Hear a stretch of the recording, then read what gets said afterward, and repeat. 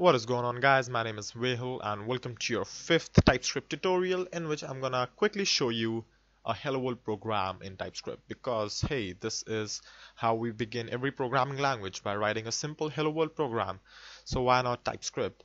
So a hello world program in TypeScript would be technically same as writing one in JavaScript. So first of all, let's just create um, a new file and let's just name it index.html, and let's just say this is just script src script.js, and make sure in your main HTML file you refer the script as .js, because that is eventually what would be served to the browser, because obviously your browser cannot know what .ts file is.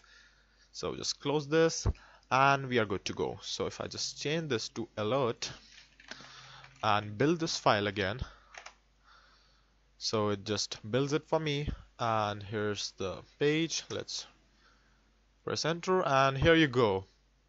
That's how you write your first hello world program in TypeScript. So congratulations on writing your first hello world program, and I hope that you'll continue the series and would learn TypeScript with me. So that's all for this one, and let's get started with TypeScript.